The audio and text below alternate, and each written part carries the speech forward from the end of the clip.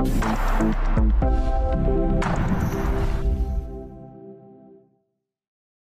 everyone, I'm back with another video, and in today's video we have a Lenovo IdeaPad 3.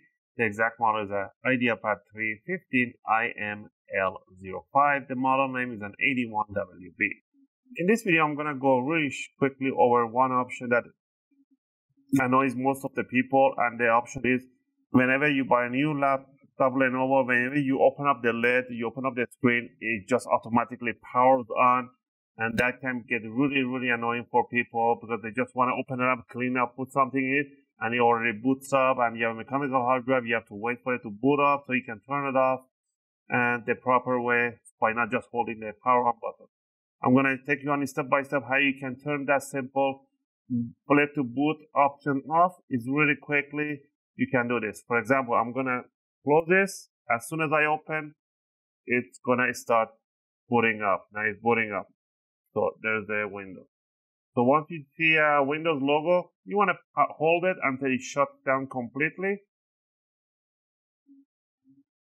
Once it's shut down, for 5 to 6 seconds, hold it to 5 to 6 seconds, and then it will shut down quickly. Then you want to turn it on and right away click on F2. Just keep tapping on F2 until you get to the BIOS right there.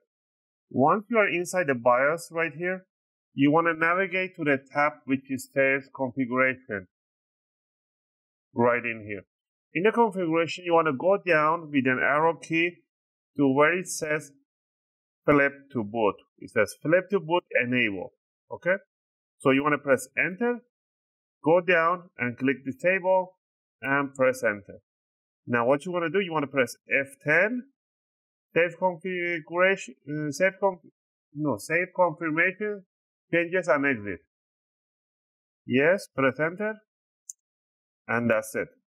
Now it's gonna restart, but let me see if it's gonna restart. Yeah, it's restarted.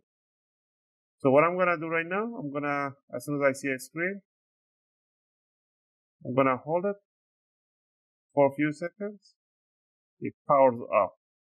Now, if I close the lid, the screen, and I open it up again, it will not boot. It will stay turned off, no matter how many times I do this.